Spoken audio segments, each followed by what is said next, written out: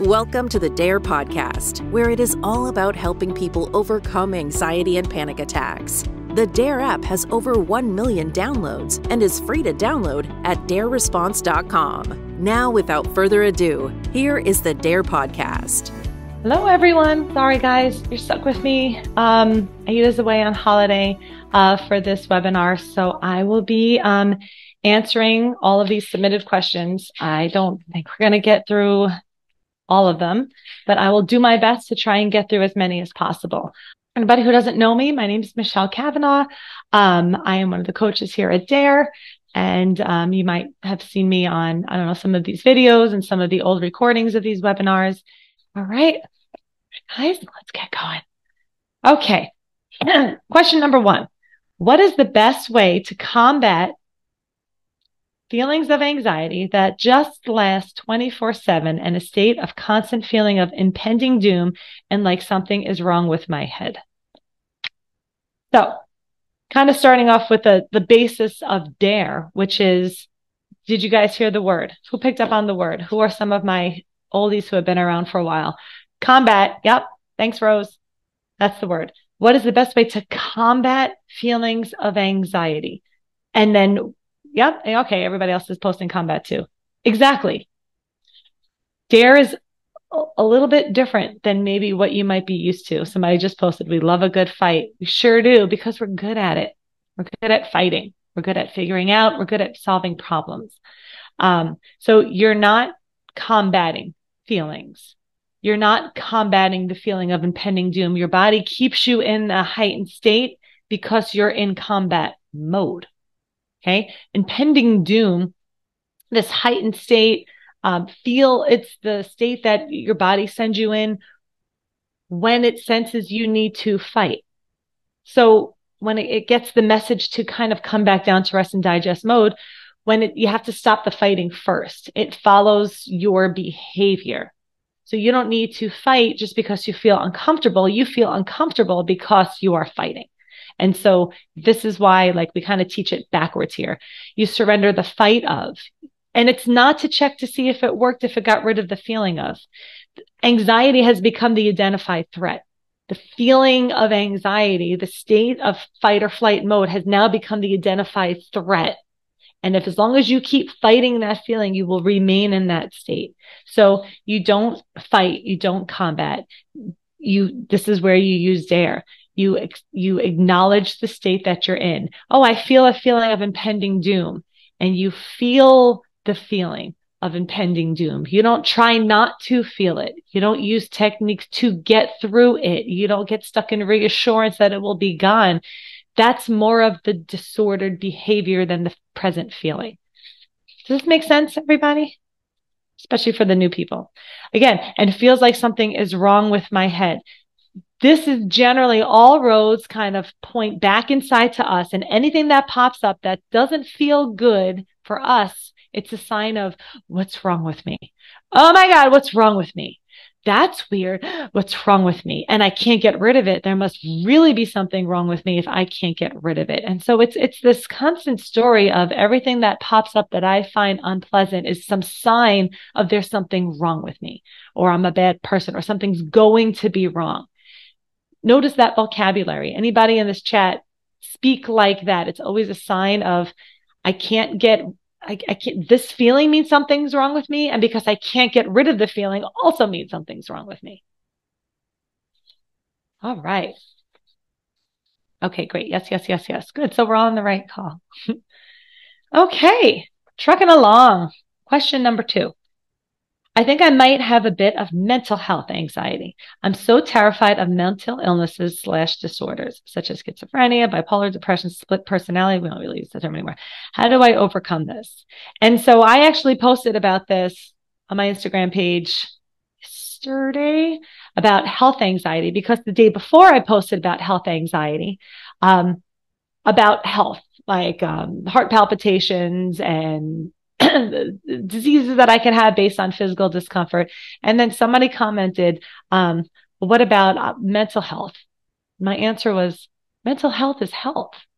So it's the same thing. It follows the same template. If you guys, did anybody see that post It's somebody just, the post is somebody going like this, pushing against this big bubble, and it had all these little bubbles in it. And it's basically, it follows the same form, whether it's cardiac health or GI health or mental health.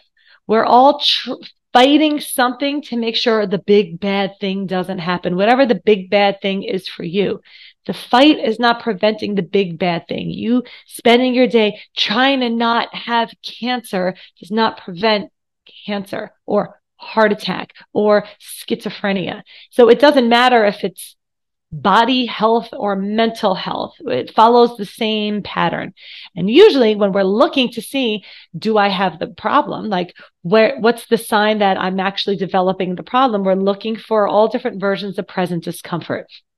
And so we take, sorry, I don't know if you can see the person behind me. I don't know. I'm not in my official new office yet. Guys, I moved. Oh, he's still there. I moved 2 weeks ago, and so I'm in a little bit of office purgatory until I get into my office, hopefully by the next webinar. So where are we? Mental health anxiety means I am trying not to go crazy. I don't like the term, but that's the term we're just going to use. I don't want to develop these disorders. These are okay, not these. And so you're probably spending your day looking for whatever reminds you of bipolar disorder. Okay, whatever your biased view of bipolar disorder is. We all have these biases of how we think it's going to feel like. And so that person is going to notice their fluctuating mood probably. Oh, wow, I was so in such a bad mood now. And now I was like so happy for 10 minutes. Oh my gosh, is that bipolar disorder? Oh no. And so in order to make sure I don't have bipolar disorder, I must always make sure I maintain a stable mood that doesn't fluctuate much at all. And now here's more anxiety because this guy is cranking out energy because you were spending a lot of time involved here, right? But you're fighting something that's not happening. If you're not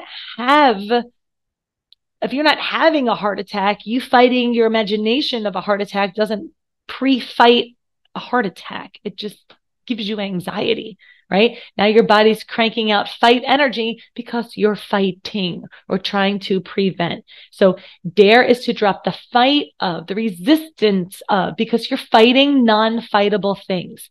What if I get schizophrenia is not the same thing as schizophrenia. And even if you are diagnosed with the diagnosis of schizophrenia, your present fight of what you have doesn't fight away what you have either, right? So the fight cranks out the feeling. Okay. As long as I keep fighting, my body will keep me in a heightened state mode. So the answer to what if I develop a mental illness is, yeah, maybe it could, which was my post today. Who saw my post today on my Instagram page? The coulds. Okay. Here are the world of the coulds. I went through these questions briefly. I scanned through a lot of them, and a lot of them follow that same template. Here's something that's happening here that reminds me of something that could there. I don't want that could to happen. Better make sure it doesn't. And we stay over involved in the present discomfort because we're hooking it to a worst case scenario. And so it's learning how to accept the coulds. This guy is sending you energy to fight a could. And the way you treat coulds, this is how you respond to coulds. Yeah, it could. Not not constant chronic reassurance of, no, it's not going to. No, it'll probably be fine. No, it'll all work out. It hasn't happened before. Yes, use that logic for like the first 5 seconds to have a rational, grounded response. And then after that, it's the coulds get treated with a nod. I could get up from this chair and break my leg. I don't like the idea of breaking my leg. This is the jolt, the response to that thought of something that I find unpleasant. Okay. And the next part is where we get into disordered area of now me trying to not break my leg. Does this make sense? Does this hit home for anybody? Now I'm only trying to not break my leg because I'm imagining what it would be like to break my leg. And that would be the worst thing, because let me tell you how terrible it would be, because I could break my leg. And then what if it doesn't heal? And then I can't bring my kids to school. And then I can't go to work. And blah, blah, blah, blah, blah, blah, blah. Better make sure it doesn't happen. And so now I'm getting up from my chair carefully. Don't break your leg, and walking around carefully, because I might break my leg. And if you're spending your day trying to not break your leg, you still could break your leg.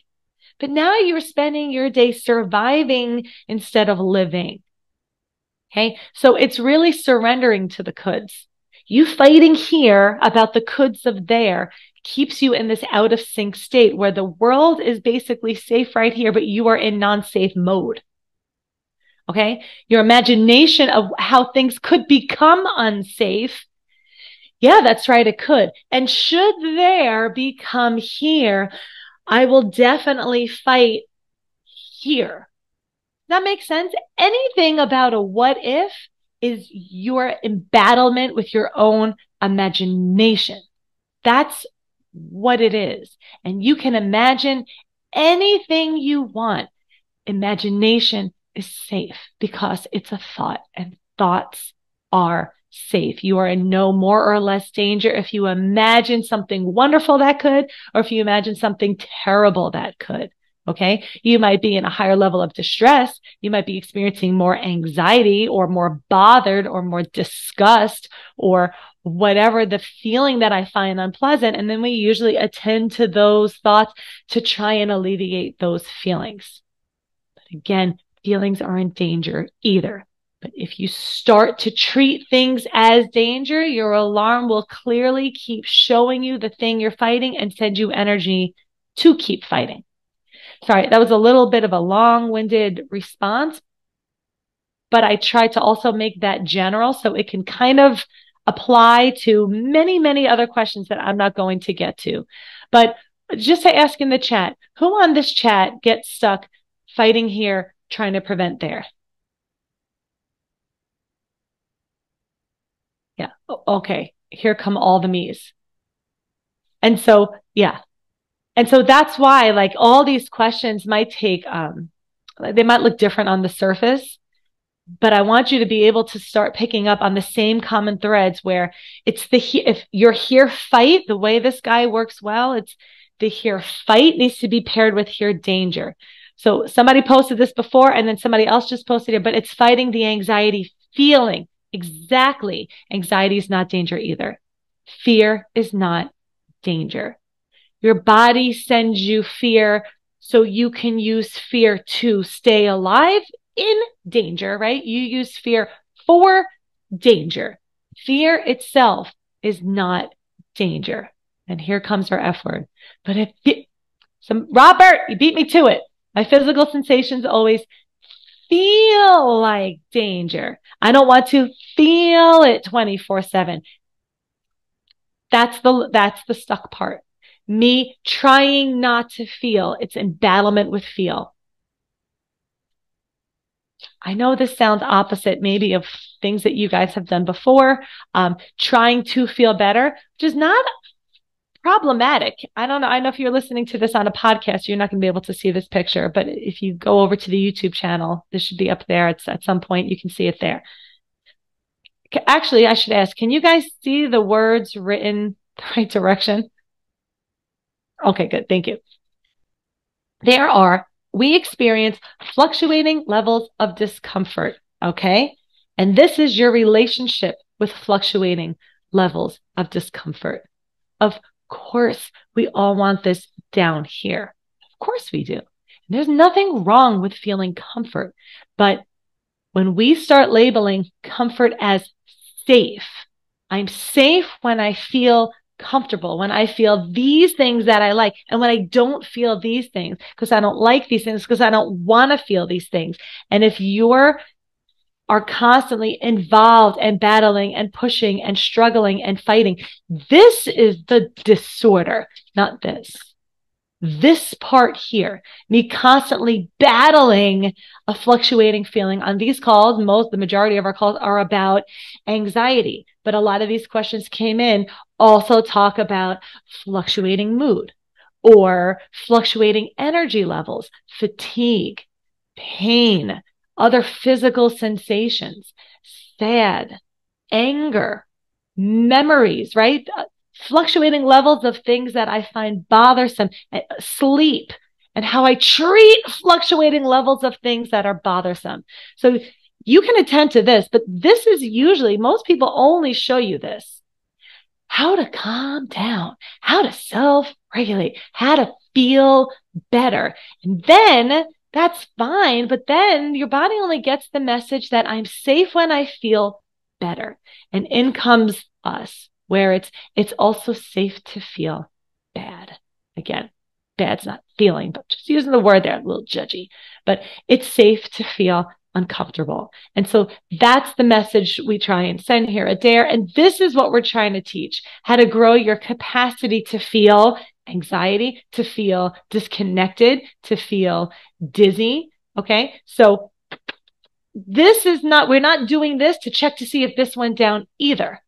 Okay. I try so hard to accept and allow. Why is this feeling still here? Then you're using this as a weapon to get rid of. Surrender, let go, allow, give permission for. It's to kind of teach you how to become uninvolved in the thing that's here while your body is still allowed to continue fluctuation, while your mood is allowed to continue to fluctuate, while your thoughts kind of come and go. You sit and you become an observer. You become curious, Claire Weeks, right? You're interested. Any of those books out there that sound similar to this, we're all kind of trying to say the same thing. We may be saying it in different ways. It's like just being an observer of the automatic things your bodies do, rather than trying to get involved and micromanage them just because we find things we find unpleasant. All right, let's keep going. Here's a pretty good question. I would like to know if there's a thing as too much exposure, where I'm kept too much on high alert for too long, like working in a place that stresses me out too much, partly due to anxiety, combined with a somewhat challenging, stressful family life. Thank you. So who has a similar question? Who does a lot of exposure therapy? Who has done exposure therapy before? Glad this was asked me. Okay. So same thing. We tend to turn everything into like a technique or a challenge or something to see if it works. Or I spend a lot of money for my therapist to come and we're going to walk 20 feet from my house today. And yesterday I walked 10 feet. Exposure therapy. This was my post a couple of weeks ago. Did you guys see it's with there was somebody looking at a bridge and their alarm was sitting right next to them screaming, "Ah, yeah, look at the bridge." And exposure therapy is really to send them to like really be exposed to the feeling of fear while you're on the bridge. It's not the bridge. The bridge is not dangerous. And it's not learning how to get through the bridge or whatever the thing is, get through work, get through the presentation, because then the focus is always on the situation. Anxiety is not about the situation. Your body is sending you fear so you can get through the bridge. And if you're going at exposure therapy with getting through the bridge and you did it, you got over it, that is great, especially in the beginning. If you have not been over that bridge in 20 years and you got over the bridge, great job. And now you're going to get over the bridge. You're going to get better at not surviving over the bridge. You're going to get better at being in living mode while going over the bridge. Remember, you get into this mode when there's now danger. So I can have now anxiety for the bridge, but the fight is the glue sealer. I don't have to have now fight. It's the now fight that's the maintaining piece, not the now anxiety. Because again, anxiety is not danger. So if your body sends you fear for something, right, it's my job to show fear that where we are right now is safe. So too much exposure. I mean, sometimes people don't get to choose their exposure. Sometimes their exposure is just being home by themselves. And they do the opposite. Who's an oppositer where instead of like my thing is the bridge and my exposure therapy is 20 minutes a day, but basically for the most part, when I get home, I feel pretty good until I'm at the bridge. But then my oppositers are Like, me being home alone with my own body and my own thoughts is the scariest thing ever. So I'll go over all damn bridges. I'll go out. I'll be busy. I'll be distracted because it's me being home with my own scary body and my own scary mind is the constant exposure. And that's why it's never the situation. It's how I treat, how I feel wherever I am. And you can treat your body as danger anywhere. You can treat your mind as danger anywhere. Okay. So you're going out and pushing. I have a lot of people that go out and they're exhausted after exposure therapy. Yes, because it is hard to do because you're going to be flooded with fear. But overall, the goal is normalization, which means acting like here I am at this place and it's acting like this. Maybe fluctuating levels of fear, but being kind of like loose, the whole go spaghetti mindset while this is here. But if you're going at exposure therapy, prepping yourself before, doing all your breathing techniques, and then getting through it and telling yourself you can do it 2 more minutes. And then afterwards, it's the big sigh. And then you don't do much after because you have to recuperate because you just did your exposure and now you feel fragile. And that's not normalization. That's still surviving through a minefield. So exposure therapy is treating where I am as safe. And sure, some people start small and they grow their tolerance for it. So take it with that mindset too. There's no like perfect check boxes. I just want to reread this question again. Like, what if I'm kept too much on? So here's the unspoken worst case scenario. What if there's a thing is too much exposure where I'm kept too much on high alert for too long? I haven't written a post on this yet, but notice the TOO word, too, because this is fine. This is too much. And if something's too much, that usually means, right, I can handle this much weight, but not this much because then it breaks. Then I can't handle. Then it sets me back. Notice if you are using a lot of that word, that's too much for me to handle. Then that's too is one of those words that I tend to pick out in these posts. What if I'm kept too much on high alert for too long? What about it? You'll feel shit. But your story about that is probably one of more danger than I'll just feel uncomfortable. It's probably some version of I'll break, or I'll go crazy, or I'll have a setback, or I'll never make it out of there. Who else on the chat, who tells stories like that about their, yeah, right on. Yep, all the time. So you see how when I ask, and it's not just one person that responds, it is multiple people that you will probably never meet in real life. Look, my body/heart can't handle it. This is why the opposite of anxiety is trust. I'm petrified of my own brain.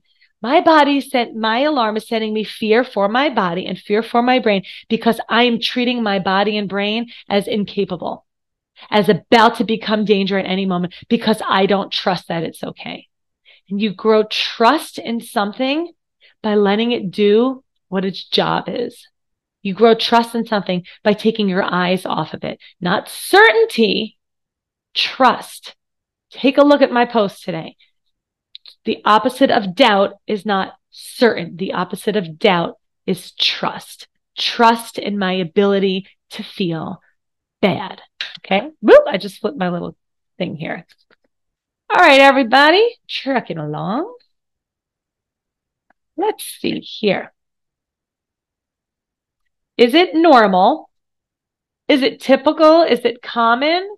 Probably yes, before I even keep going. Does this happen to other people? Probably yes. So let's keep reading the question. Is it typical? Does this happen often to others? And so feel free to chime in and say, yes, that's me too, in the chat as I ask this question. To feel bodily sensations like tingly/weak legs, nervousness/edginess, even queasiness after doing something that makes you anxious. I'm sure you had this question before, but I am new to DARE. Sometimes I feel even worse after I've done the thing I'm anxious about. Sometimes, it's hours later or the next day. My anxiety is really high after a concussion fall in 2022. However, the physical therapist and neurologist said that it's the anxiety causing the strong body sensations and to treat the feelings as such. Anxiety, I am trying to break out of my atrophied world. It's a good description. Like driving to the store on my own or going out to restaurants, etc. I listen to the fear of driving section, which helped me start driving more. FYI, I was not told I couldn't drive. I was actually encouraged to drive. I've just had anxiety about it for some reason. I was not in a car accident, but when I get back home, the feelings listed above seem to come on. However, I have noticed that when I get the weak and tingly feelings in my legs, I will go for a short walk, and it goes away most of the time because I said to myself, so what? But it's not working for the driving or bigger challenges yet. So, okay, I see a whole lot of yeses coming up, just scrolling back. Yeah, that's what happens after you survive through something. This is no different than somebody saying, is this normal? Like after I go do a workout at the gym and after I lift weights for an hour, that my muscles feel weird and tingly and tired? Of course, you've been tensing them for the last hour. Of course, that feels tingly and numb and exhausting. Your body just did something. Just because you're not externally working out, you're internally like there's tension, there's fight. And if you are in a heightened state, and if you're driving, you are probably driving like this. You are probably, this is just my guess, getting through the drive and trying to accept and allow. And your shoulders are probably up and you're clenching the steering wheel and you're probably leaned forward and you are very stiff. And so you come home and it's, you drop the fight, you drop the tense way you're holding yourself. And now your body is allowed to release tension. And here comes the shaky legs, the jelly legs, the quivering, the shaky feeling. Of course, if your body has somehow misinterpreted driving equals danger, driving equals absolute now danger, you're going to have adrenaline. And that's what adrenaline feels like as it's working its way through your body. So the short answer is, yep, that's normal. That's normal. But then again, I don't have to do anything to get rid of it. It will dissipate on its own. But there's a good chance it dissipated on its own because I went out for a short walk and I took my shaky legs with me and I went for a walk and, I was just like, whatever. And if you take that whatever mindset, it's one of those things. Again, I notice it goes away after it's gone because I wasn't checking to see if it went away. It doesn't happen directly. It happens as a look back. All right, everyone. Okay, next question. This person wrote a question and then wrote a follow-up answer to their own question, which I love that. And I'm going to address both of them. Would you be able to address issues around climate change and or nuclear war? There's a great feeling of existential threat in the news, and I don't know how to keep a balance between ignoring it completely or becoming totally overwhelmed and hopeless. Who gets stuck in that? All of the terrible things that are going on in the world or that could be going in the world at any minute and all the awful things that other people are doing and like feeling completely out of control with all of this, all the things that could. What is this country saying? What is this country? Well, it talks about nuclear war. Tune in at 11, right? Combine that with the follow-up, their own follow-up response, which was, hi, I wrote before about eco-anxiety. I found I'd already written the answer to myself a couple of years ago. 1, the world is still here. It might change and you won't always be part of it, but it will always be here. 2, we are some other species, evolutionary pressure. Nature will heal over us and create wonderful things we can't even begin to imagine. True. And then you say that, like I was saying before, you give the logical, practical, grounded example of you know what? The world's been here. The world will probably keep being here. We may or may not be on it the whole time. Yes. And then period.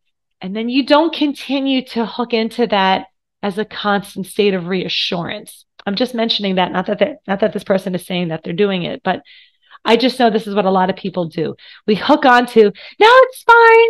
They always talk about this, and then it always works itself out. No, this just says it'll probably be okay. And if you kind of notice you get stuck in the loop of trying to reassure yourself that it all will be fine, right? Notice the it's still future oriented. Can't seem to say that word today.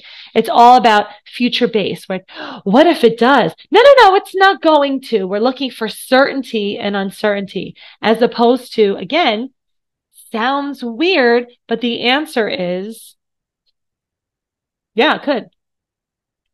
Yep. Yeah, it could. Just like I could have a heart attack. There could be a nuclear war. I could die today. Something terrible could happen. Now, this might give you a rush of anxiety. That's okay too. That's okay too. This is what we do here. It's something made me feel anxious, and now I need to do something because I'm anxious. No, I don't have to do anything. Anxious showed up, and I can feel anxious. Yes, that news story made me anxious because I feel very out of control. Unless you are in charge of dropping nuclear bombs, really all you get to do is get better at how you treat coulds. Again, this was almost exactly, except it was about nuclear war, my post today. It could. And even if it didn't today, it still could. I still could get up from this chair and break my leg. It's never about the content of the could. A could, whether you fight it or not, whether it creates anxiety or not. And we get over involved in coulds trying to be less anxious. Or don't listen to the things that could, because I can't feel this feeling. I can't handle it. Do you guys hear the same common thread words? Now, I'm just going off on a little bit of a tangent on this question, but I'm trying to use that again to answer other questions that pop up, that are coming up on this call that I know I won't be able to get to all of them. So that's just like the could of going crazy, and the could of having a heart attack, and the could of something terrible happens to my family member, and the could of World War III are all coulds. They all could. And it's our inability to accept coulds that's the problem. It's the battle of the coulds, because it all could work out great. You could also win the lottery. You just treat that could differently. You don't fight that one. You don't resist that one. You like the feeling that comes paired with that could. So there's no battle. Okay? Yes, the battle of the coulds.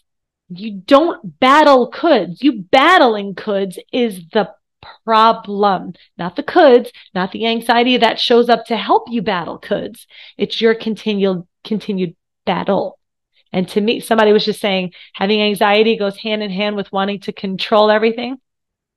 Always, to me, comes down to some version of control, vulnerability, and uncertainty. Just wanted to mention that as well. Okay, next up, where are we? I started having, okay, this is a good one, and I'm not going to get too deep into this, but I just want to mention it because I think we mentioned on the last podcast. I started having panic attacks. We could do a whole webinar on this. When I was in 6th grade, I am now 68. Dare and your podcast have been so revealing and extremely helpful this past year. I am also using this to help with chronic symptoms. The treatment, quote, treatment is almost identical because anxiety is also a chronic symptom. It's about not feeling safe in my body, etc. I had a very unsafe childhood, so I'm trying to create that feeling of safety, but it's not easy. You addressed that in your latest podcast. I appreciate that so much. Sometimes I feel like being unsafe is locked up in my subconscious. I know I'm, quote, working on retraining my brain to think about things differently and get more comfortable being uncomfortable. That is a great question and is something we could honestly run an entire webinar on. So for anybody, and I'm not getting into trauma or chronic childhood trauma. to pick apart trauma, but to talk about this piece as it may relate to trauma. And it might be a little bit of a different spin than what you maybe have heard before. Okay. So, and I hear this from a lot of people who had very difficult past history. Okay. And this comes up often of, I don't feel safe. And I'm trying to go, like some people try and go back to how they used to feel safe, but I never felt safe. I never felt safe because I never knew what it was like to feel safe when I was 7 or 8, because I never was safe. So I don't know what safety feels like. And so feel free to not comment, but if anybody finds this relevant, welcome to comment that in the where we might get stuck of, but I don't even know what it feels like to feel safe because I never felt safe my whole freaking life because I was in danger a lot and I wasn't kept safe by the people who were supposed to keep me safe or from the people who were supposed to keep me safe. So it probably served you well to stay in a heightened state. This guy probably did a really good kick-ass job of showing you all the terrible things that could, because all of the terrible things maybe did. And so it served you well for survival to focus on doubt, to focus on the coulds. Feelings is something that happens following action. So it's not about trying to feel safe, because if you don't know what that feels like, you won't know what it is when it's there. And so since safe isn't a feeling, we try and hook it to the next best thing, which is calm or comfortable or not scared. And that's why it becomes this never ending 30 years of a million different therapies desperately trying to feel safe. But it's more of the goal here is the goal is to practice. If I am identified here is safe now, I start treating safe here now and act safe. And the feelings follow the actions. And it's never for the goal. It's never for the intended purpose of feeling a certain way. It's just that fear is safe and uncertainty inherently is safe. But if you were used to hanging on for dear life and it served you well, now you're here and you are safe. You're a good survivor. It's probably why you're still here. You did a great job surviving. And now it's time to send the message to your alarm that I am safe and I don't need to feel safe to act safe. I surrender here. I go back to living mode. I'm making this sound very easy. It is not. I'm just trying to simplify how that piece ties in here of learning how to release your present fight here, because, and rather than trying to go down all these rabbit holes, trying to do a million techniques to feel safe. Because what you're probably feeling is maybe calmer or less scared. And you can be not calm and still safe. And somebody put out, Laura, the act safe thing always confuses me, but I'm not sure how to act safe. And that means you don't act safe. You just stop acting like there's danger. This is the whole trying to not notice something. This is like you fight the bear, and then you just, when the bear dies or runs away, you just stop doing those things. You cease survival behaviors. You don't purposely try to act safe. You just stop surviving. I don't know. This is when I know I sound like I start talking like Dr. Seuss. I don't know if this makes sense, even if it's still a little bit confusing. It's like it's about ceasing action, not trying just like trying so hard to accept and allow, trying to not notice something. It's me staring at something that's the continued action and behavior, and it's ceasing that. Doesn't mean it's easy. I'm just trying to keep it simple. It's, yes, like Moira, it's not trying, it's being. And so that's why I use those words a lot. Going from doing mode to being mode. And what does being look like? You go into being mode when life is safe. If you're at the park having lunch, you're just engaged in life, you're talking to your family. Oh my God, bear. Now I go into doing mode because I'm doing something about bear until the bear's gone. The guy caught the bear's gone. Oh, that was scary. Whew, oh, my heart is racing. So what was that story you were telling me? And you go back into like actions of living rather than actions of surviving. And then your body slowly starts the process of winding down from doing mode to being mode when you go from acting like I need to do something to acting like there's nothing to do. All of this is more about attitude and mindset, not about doing certain techniques or following the letters the right way. That's why I kind of speak in all these analogies. So I'm hoping this makes sense to people. Use your own creative brains and your own analogies to try and send this message as well. Like, yeah, it's like saying, so what? Correct. But saying so what with in the right way. Because if it's like, it's okay, so what? So what? It's fine. So what? So what? So what? So what? So what? So what? For 24 hours a day. It's like you say, oh, so what? Yeah, that was scary. Oh, yeah, that bear was scary. But there's no bear anymore. So, so what? Ooh, that's scared showed up, but there was no danger to plug scared into. So, I guess I'm just scared right now. And that's where the boring story comes in. Tell a boring story. I'm just trying to keep this G-rated, but I think I already said shit. So again, Moira wrote, the best response is definitely fuck it. That, after 14 years of working with DARE, those are the two words that I feel like sum up all of this. It's learning how to find your fuck it. And your fuck it is not, it's not to be hooked to the content of your thought. It's to be hooked to what action needs to be taken next. I don't like how I feel. Then I don't like how I feel. That's how I feel, period. And there's nothing else to do. No further involvement needed, period. Fuck it with a period, not fuck it. Did that work? Did it go away? It's F it. That's the mindset. Say the words, but it's got to come from here. And if it's not coming from here yet, at least start with the words. Start by saying new words, because a lot of us just kind of keep spinning the same story over and over and over again. And notice, somebody just beat me to it. It helps to pay attention to your body. Just going to say, your mouth, your brain, and your body, right? You want them to be on the same page. So if you're like, I accept and allow, it's fine. Fuck it, I don't care. But you're like this, your body is telling a different story than your mouth is.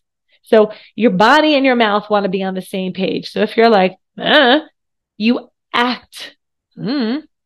This is a message of safety. This is a message of safety. You go into notice mode. Oh yeah, there's a whole bunch of shitty thoughts. I don't like those thoughts. Yeah. Period. The shrug. Your shrug is your new technique. Practice shrugging at things I don't like. There's those thoughts. Yep. There's that cloud out there. Can I blow away the cloud? No. Okay. Now what? And as we get stuck in doing, these are doing disorders. And so it's just learning what the doing is, not what the discomfort is. It's never about what this thing is.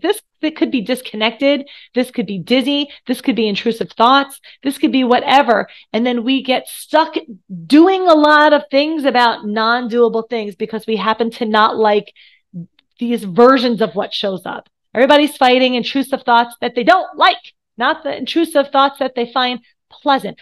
Here's a thought that showed up. I don't like it and I want it gone.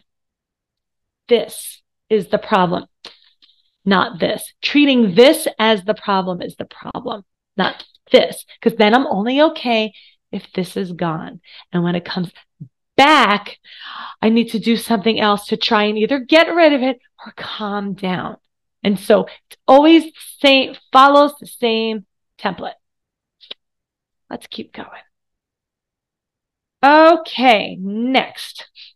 How do I not fear DPDR? I know that it will not hurt me. I know it is normal, but I don't know how to not fear the sensation because it really is a strange feeling. Okay. That question always comes up. Intrusive thoughts, DPDR, always comes up. So who deals with DPDR or just disconnected or the brain fog or feeling detached? I don't feel connected. That was another similar question on here. I have DPDR and I don't feel connected to my partner. Anybody else dealing with that? Who's on the chat on the call? Me, yes. Yep. Yep. So how do I not fear blank? Okay. DPDR is just for context here. I'm not gonna it's not about getting into the physiological reasons why I may have this feeling, or is it iron, or is it this? It's sometimes I feel disconnected and my body has at some point gotten the message that this was danger, either based by how I treated it or it was a random misfire. And now fear has sealed itself to feeling disconnected. So that's why the rest of this the answer to this question isn't really about trying to feel more connected, trying to find 5 blue things and convince yourself that you're fine, and reassurance that, oh, your partner loves you. No, everything's real. It's fine. It'll go away soon. That's still the focus on the present feeling being the problem. Fear has a way of imprinting itself into whatever the thing is. For me, it was nausea. Why? I think I just happened to be nauseous when I randomly had a panic attack in the movie theater, and nausea doesn't just feel nauseous anymore. Nauseous felt danger. Not even scary. When fear hooks itself to something, it doesn't even feel scary anymore. It feels like danger right now, need to get out of here right now, need to do something right now, need to hang on for dear life until this feeling passes. They sort of merge. If you scroll back far enough, I have a video where I'm holding paddles. Did you guys see this one? It's like translucent paddles and it's green and it says, I use the example thoughts. I wrote scary thoughts. I said, let's break down what this really is. And then I separate the paddles, and one is blue and one is yellow. And one says scared, scary, and one says thoughts. And so it was green. Oh my God, green thoughts. But when you separate it, I have my body sending me scared for thoughts. Replace that with my alarm screams and sends me fear for feeling weird. My body sends me fear for nausea, for dizzy, for whatever. Give me another example, everybody in the chat. So now I feel nauseous and I feel scared. Both are safe. Both are safe. That's the message. Your body, you don't try and not be scared, and you don't logic scared away, and you don't fight through exposure therapies or convince yourself it's fine to eliminate fear. Fear leaves when it sees you don't need it and it sees you're not using it. You get better at being with the feeling rather than doing something about the feeling. Now, some people just might have that whoosh. I will probably always get a whoosh of anxiety when I'm nauseous because it's sort of paired up decades ago. Again, my response is, does that mean I'm not recovered? Does that mean how the hell is she supposed to be a therapist and help everybody if she can't even help herself? Oh my gosh, she's still anxious? Well, how the hell am I supposed to? It's still if your goal is elimination, that's the problem. I can feel anxious. Oh, my body misinterprets nausea as danger. And I used to spend a lot of time making a lot of accommodations about nausea because I spent a lot of time treating nausea as danger because, oh my God, what if I throw up? Can't throw up. But it's okay, Michelle, who cares? Logically, who cares? It's not a logical thing. And so I spent a lot of time involved in making accommodations for my whole life to try and not feel a feeling. Okay. So it's, yeah, I'm nauseous. Thanks for the scared for nausea, but I just feel nauseous, and you get better at feeling the feeling that's there, whether it's nausea, whether it's shortness of breath, whether it's DPDR. Your body sends you fear. Sometimes it's useful and practical. If you're about to fall off the side of a cliff, it would be great if you have a body that's good at sending you fear. Okay? You should use that fear to not fall off the cliff. If you have a body that doesn't send you a lot of fear, not generally on these calls, but let's say tend to be our partners, right? The beers, the natural beers. We are the natural doers. Let's say those people generally don't get a whoosh, but they're about to fall off the cliff too. They should still try and not fall off the cliff, whether they're whooshed or not. But the whoosh helps us stay alive through danger. We just happen to get whooshed at the wrong time sometimes. And so sometimes it makes sense. Oh, I got whooshed because I got whooshed on this alley because this alley reminded me of the time I did get mugged. So this guy sent me a whoosh just in case a bad thing happens again. Because a bad thing happened, here's that memory that reminded me, let's give her a preemptive whoosh. Just in case danger shows up, she's prepped for danger. And so we tend to get prepped for danger more often than other people. Still okay. Woo, I got prepped for danger, but oh no, this is just an alley. My body remembers, yeah, I was in danger once on this alley. And so I might be more scared walking down this alley than somebody else. That's also okay. That's okay too.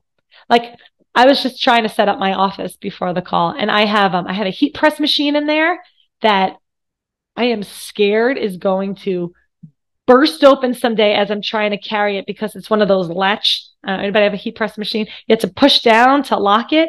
And I'm always afraid when I pick it up that it's going to get unlocked and like hit me in the face or crash on the floor.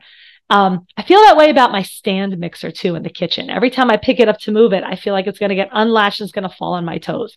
So when I pick up that mixer, I like try not to drop it. I am in a more of a heightened state. That's not an anxiety disorder. I just feel more alert than like if my husband were to pick it up. He just happens to not have that physiological response.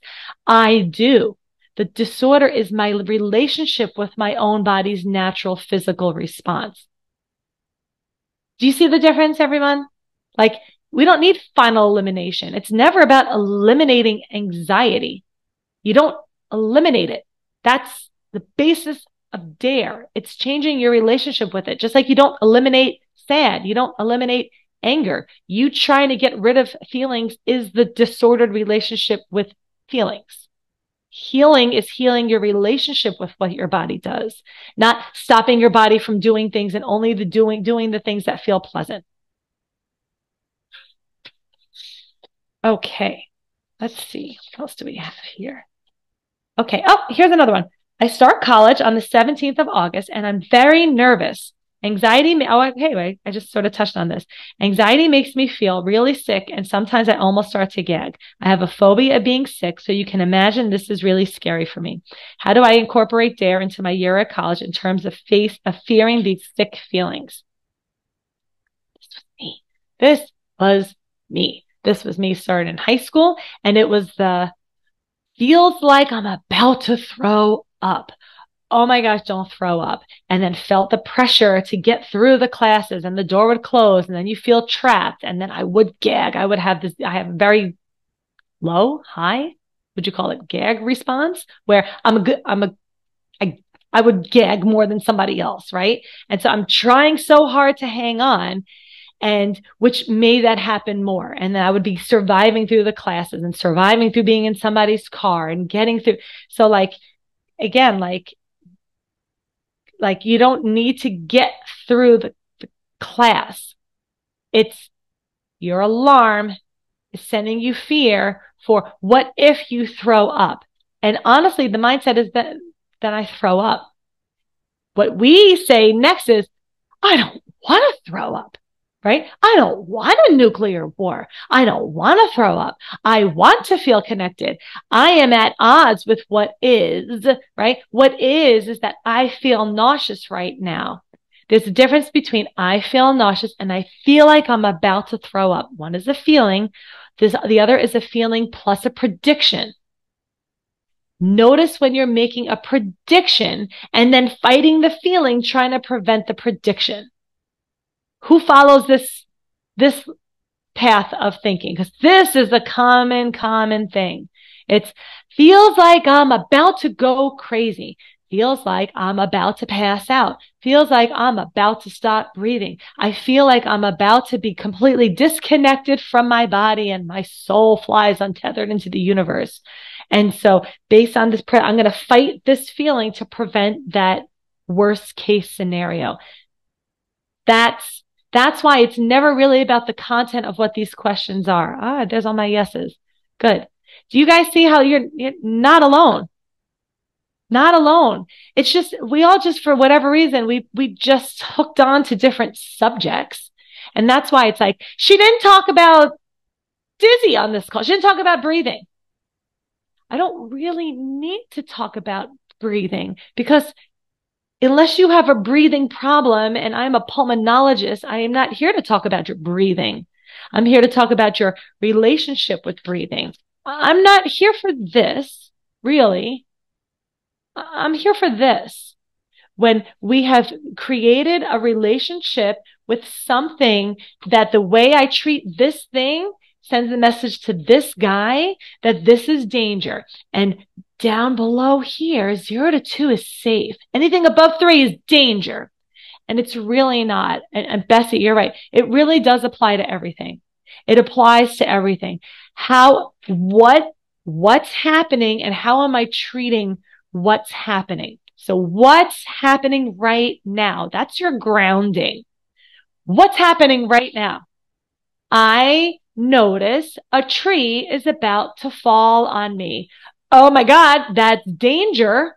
So I will attend to the falling tree. I will fight, flee, freeze, or protect myself from the tree. Perfect. You will probably be in a very heightened state, but it will be plugged into surviving through trees. So you probably won't even notice, like, my heart did like this weird thing and then I kind of felt disconnected. You don't even give a shit. Like, there's a tree falling on me, and you're so involved in the danger that you're not involved in the fear. We were never meant to be involved in fear. When fear showed up at the wrong time, we then over-involved ourselves in it. And then fear gets marked as the identified danger. So your body keeps sending you fear. Your body sends you fear for dizzy. Your body sends you fear for bridges. Your body sends you fear for fear. Your body sends you fear for whatever it is you're using that fear to fight. All right. Good? Everybody following along? Anybody new who's new on the webinar hearing this for the first time? Does this make sense? Or are you like, what is she talking about? Or are you thinking, how come nobody ever like said it this way first? Like, how come this is so not normal? How come this is everything's so pathologized and trying to come down and trying to get rid of it? That usually comes up as well too. But we're trying to like simplify it and normalize it. Doesn't mean it's easy, but sometimes if it's taught as a simple sort of thing, we tend to overcomplicate the shit out of it. It feels very complicated. And so that's why I kind of speak like I'm 5 years old to what's happening right now. If it's not a tree falling on me, it's, what's happening right now? Oh, it's a thought I don't like. Oh, wait, hold on. Let me check this super artistic rendition of, thought. Oh, whoops. Thoughts are in danger. Turns out at some point in my life, I developed a disordered relationship with thoughts where I got into the habit of fighting thoughts, and whoops, turns out thoughts are in danger. So I have to start treating thoughts as safe. And a setback is not the fact that I got whooshed again, is that I go back into this again. I go back to ruminating. I go back to being involved. I'm back to fighting. I'm back to comparing. I'm back to reassurance. I'm back to catastrophizing. I'm back to predicting. I'm back to like making decisions based on how I feel or how I think I'm going to feel. I'm back to judging my feelings. That's the problematic part here, not the fact that I was doing fine and I was sleeping great. And then for whatever reason, I had a terrible night's sleep and now I'm having a setback. The setback was not the terrible night's sleep. The setback was you saying that terrible night's sleep was a setback because now your okayness is only based on the things your body automatically does. I just saw somebody ask something about setbacks. I just wanted to, setbacks. My setback was reverting to old habits. It's like saying like, I'm having a relationship setback. Just went back into old patterns of behavior. It's not the fact that I got another whoosh. So what? I got another whoosh. So my alarm misfired. It really was never a problem to begin with. Us doers, we had a misfire and then we are desperately trying to not have it happen again. And that's kind of what keeps it stuck and going. All right, guys. Well, unfortunately, we didn't answer all of them because there were probably 80 something questions that came through. But I tried to answer them in a way that was just sort of overall response, that it doesn't matter. Like I didn't talk about being tired or I didn't talk about heart palpitations. But do you see it's not about heart palpitations?